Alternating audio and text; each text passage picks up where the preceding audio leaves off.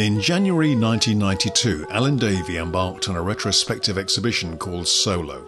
It featured 100 works he'd created over a period of 54 years between 1937, his first year at the Edinburgh College of Art, and 1991.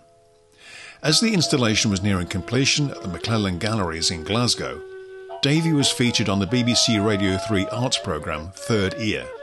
The interviewer was Professor Martin Kemp, then a lecturer at the University of Glasgow, who in 2010 became Emeritus Professor of the History of Art at Oxford.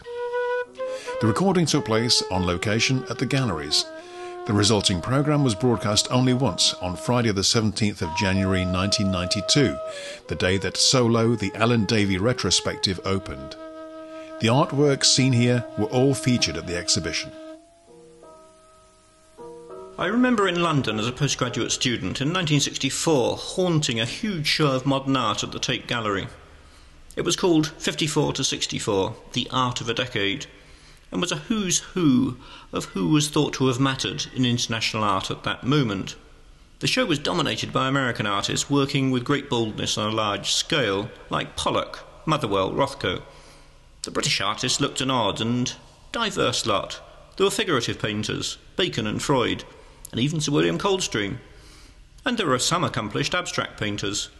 But somehow it seemed that only one British painter could stand up to the Americans in scale, colour and sheer intensity of attack, and that was the Scottish artist Alan Davie. Yet he wasn't really like the Americans in his use of magic, symbolic imagery. Now in Davie's 70th year, a major retrospective exhibition at the McClellan Galleries in Glasgow gives us a chance to take a longer view, and a chance to see how the remarkable recent works relate to those of the 50s and 60s. Alan Davie, can we begin with your encounter with American art? In Venice in 1948, I think it was. What took you to Venice and what happened? Yes, I was on a travelling scholarship which I had got before the war, because instead of taking it up I had to go into the army for 5 years. And during the time in the army there was no opportunity to paint, and I took to writing and decided I was a poet rather than a painter. Came out of the army, I became a professional jazz musician and made jewellery and as two methods of making a living.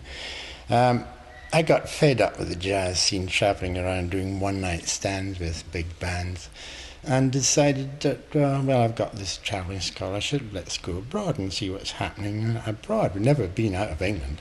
So Billy and I got married, and we hitchhiked across Europe. Well, anyway, we eventually made our way right down into Italy, and were entranced by Venice, a romantic, wonderful place. We so much more wonderful than we ever expected. And nobody had told us anything about this Biennale. We were walking one day in the town, and we came to this park, and there's an enormous notice banner over the gate saying Venice Biennale, Biennale di Venezia.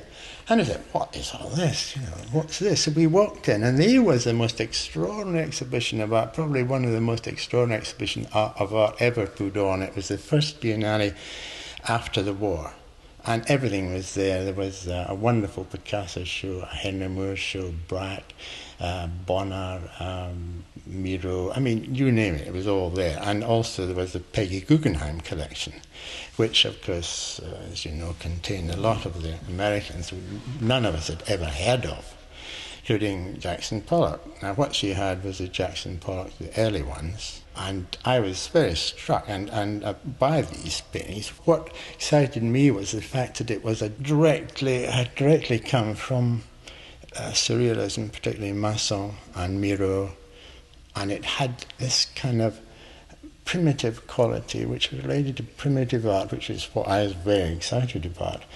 And that clicked for me. The later Pollocks didn't strike me as being at all interesting.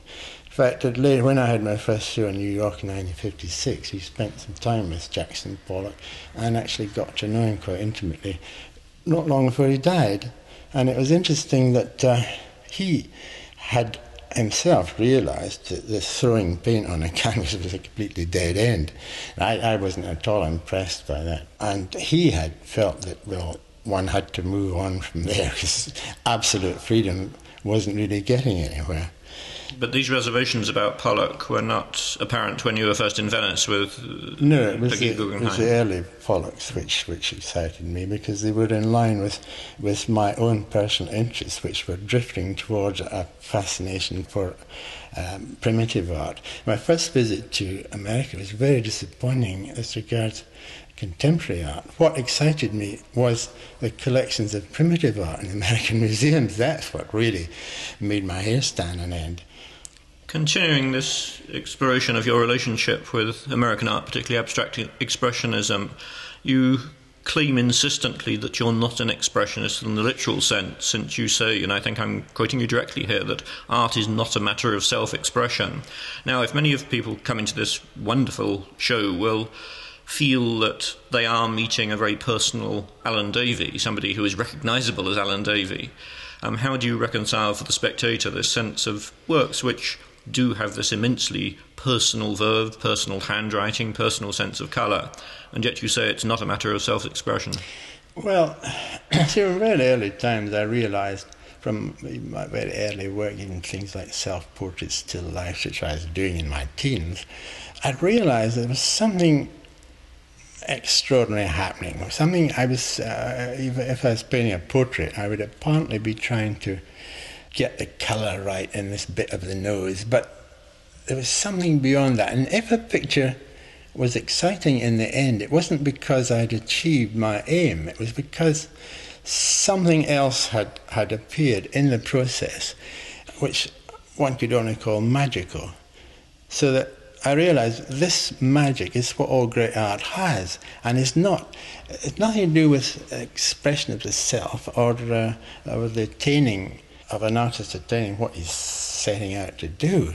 The artist has got to get himself into a position where he's simply a medium through which these incredible creative forces, which are basically creative forces of the universe, magical, and he's got to reach a state where he's at one with these forces, which in, of course, primitive societies, this is the norm. I mean, people are in, particularly Australian Aborigines, for instance, completely in tune with the environment and at one with the universe.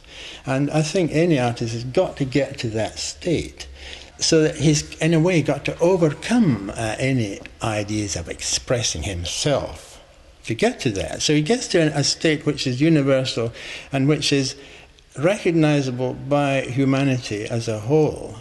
A lot of the imageries are archetypal, that is, they're deeply embodied in the human psyche.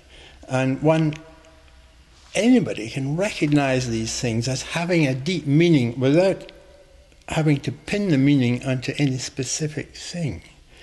Is the spectator of any consequence in this, or is it simply something that you do, and if the spectator wants to see it, has an opportunity of seeing it, that's well? You said at one point, and I think when you were talking about your art previously, it must convey something.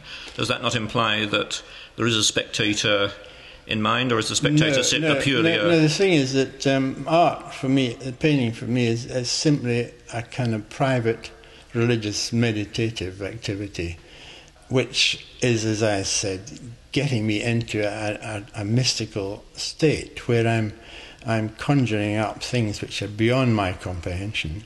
And anybody looking at these paintings afterwards has to get into the same state. And a good painting is the one which succeeds in getting the spectator out of himself and into this universal mystical state, which is basically a religious state. I think art is basically religious.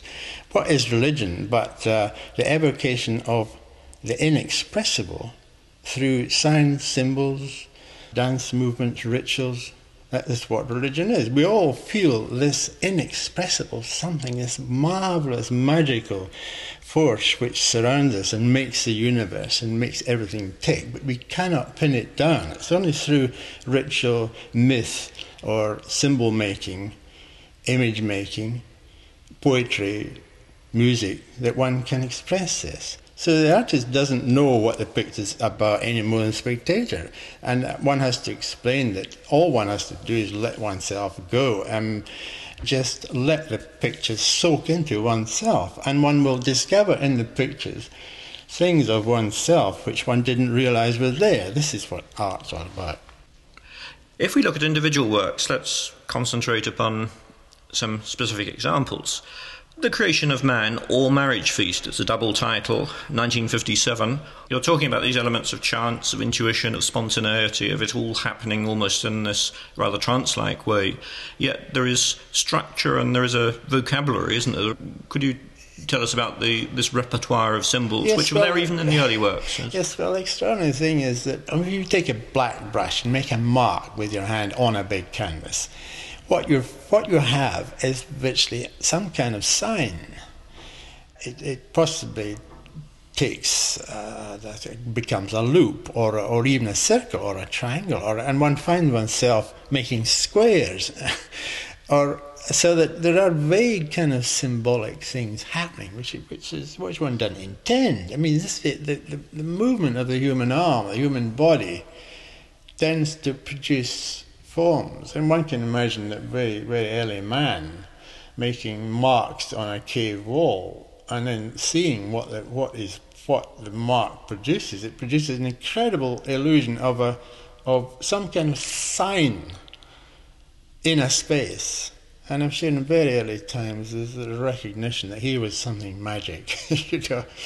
And you imagine putting a handprint on a wall and walking back and seeing that, absolutely terrifying. Here was a part of oneself which was somehow eternal.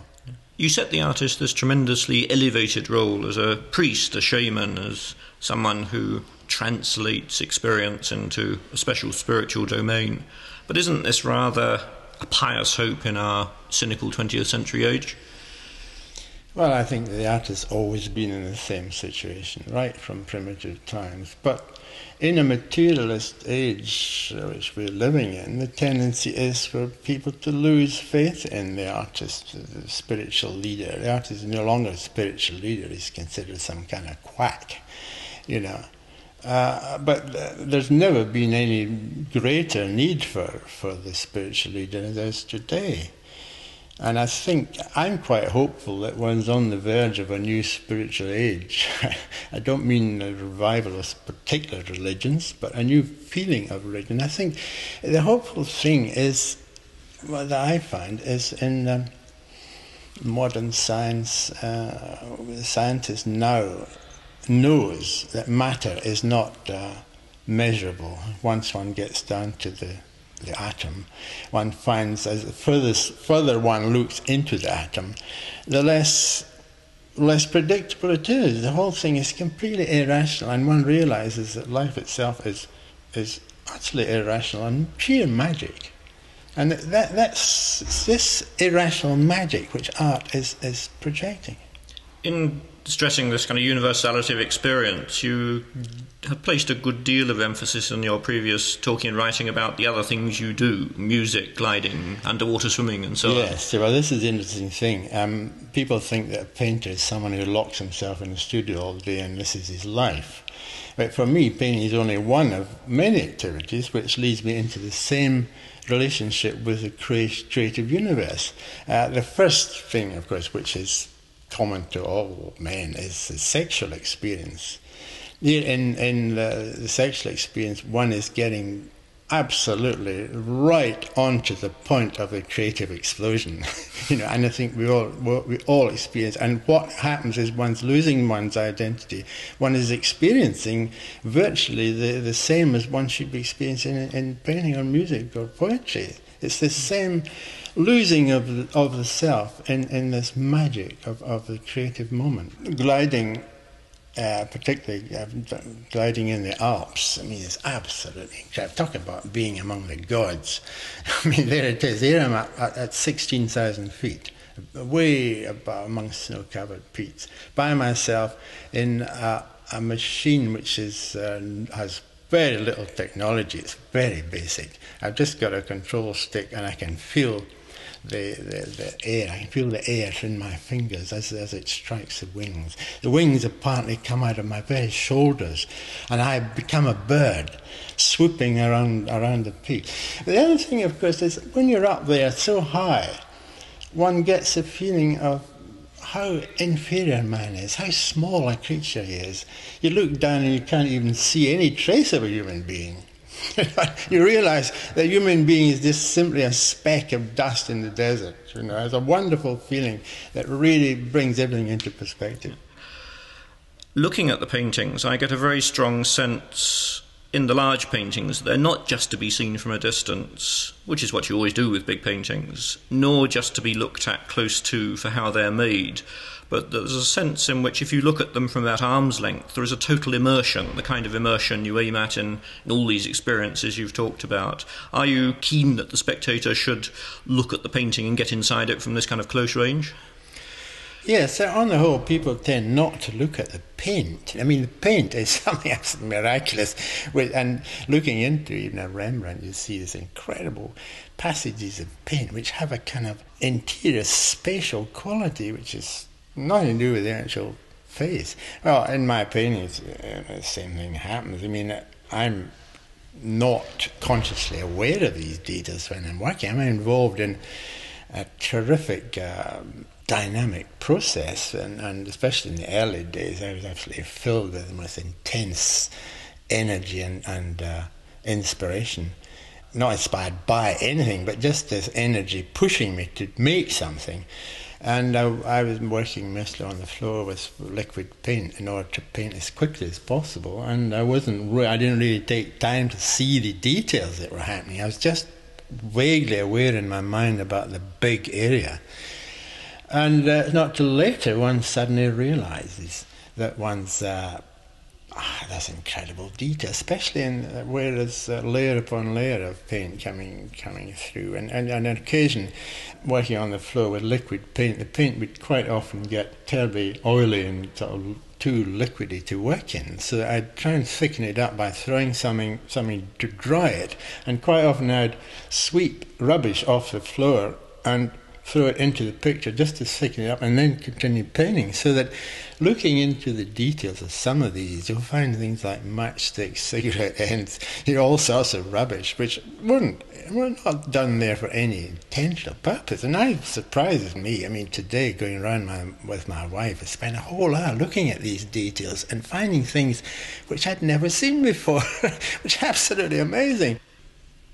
Are you taking a sign to have a meaning outside a context? Because it could be argued that if you took, say, a cross, that in different contexts it will mean quite different things. I mean, to a Christian it will mean one thing, to a boy who's made a mess of his arithmetic it will mean another. The cross is something which turns up sort of automatically. It's a very ancient symbol. It was taken up by the Christians, but the origins of it went very far back. A very mystic symbol of it could signify all sorts of things, male and female. I mean, in ancient mythology of the Far East, the male and female thing was very important. I think this is vital, so that one finds oneself making these marks, which obviously are signs. And as my work developed over the years, I became more and more interested in these signs. And if you take this, I mean, one wonders, well, what do these signs mean? Take the Egyptian Ankh, for instance, this looped cross, and there's a loop on the top and a cross below.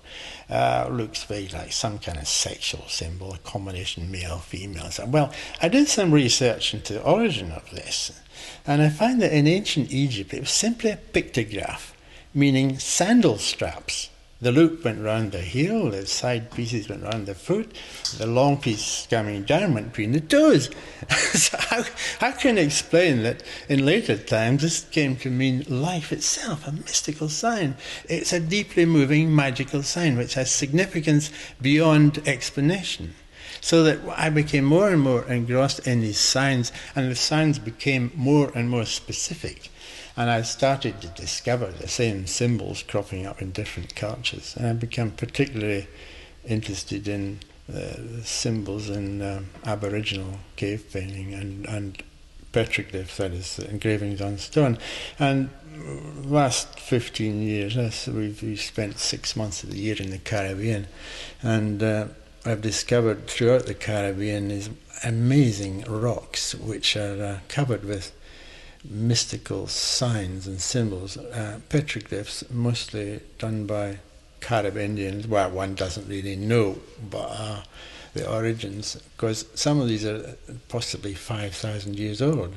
Nobody knows anything about the meaning or intended meaning of these, but as soon as I saw these things, my hair stood on end. I mean, God, the spiritual intensity in these signs, and one finds the same signs in the north of Scotland in these prehistoric Pictish stones. I mean, it's astonishing that one finds the same things in remote cultures which are not at all related. So it struck me that it's a kind of universal thing. And Jung talks about archetypal symbols. And Jung, I think, sort of hits the nail on the head. It works. This is what it's all about, as far as I'm concerned. You said that you saw yourself as a Celtic artist, as a Scottish artist. I think you said at one point all the rest are French. What did you mean by that? Well, I mean, somebody asked me the other day, well, why don't you paint in the Scottish tradition? I said, well, this is absolutely not. I'm the only Scottish artist, as far as I know, who works in the real Scottish tradition, that is Celtic or Pictish tradition.